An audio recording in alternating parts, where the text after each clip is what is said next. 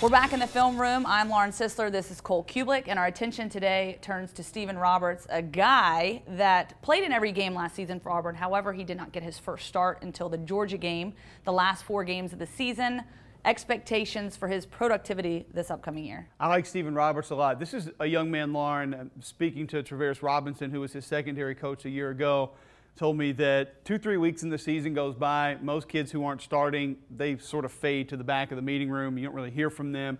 If they have a bit of a role in special teams, maybe they keep that. They play in blowouts. But Stephen Roberts sort of took that personal. Began coming in on his own, wanted to watch film with Coach Robinson, wanted to watch film with Will Muschamp, watched film on his own, went out, studied things that he needed to do better to find his way on the field.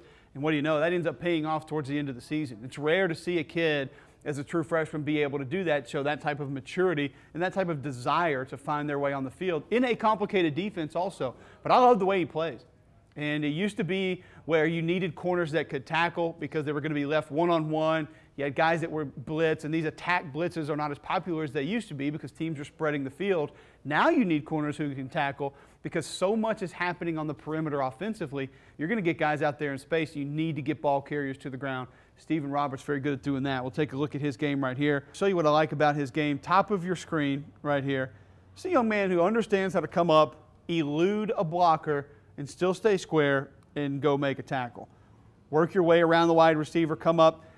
So popular these days with corners to just dive at the knees or the ankles of their opponents and attempt to get a guy to the ground. It's refreshing to see a corner actually go chest high, waist high, wrap up, and use their body and tackle old school, technically, fundamentally, and get a ball carrier to the ground. Stephen Roberts is physical. He's not afraid of contact, nice in coverage, and this is a kid that has the desire and the will to get better as a football player. I think he's going to play a major role for Kevin Steele this fall. And how important is his versatility going to be in that role this upcoming season? Anybody in the secondary against the offenses that you see in this day and age, you must be versatile. You must be able to play man. You must be able to play zone.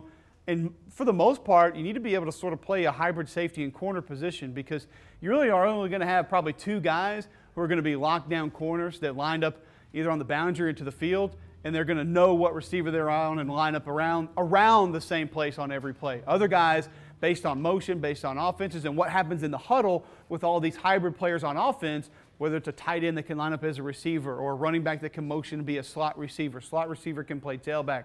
H-back, that's a fullback, tight end, tailback. A lot of times you have to understand I might have to move around on the field to where I'm going to be aligned.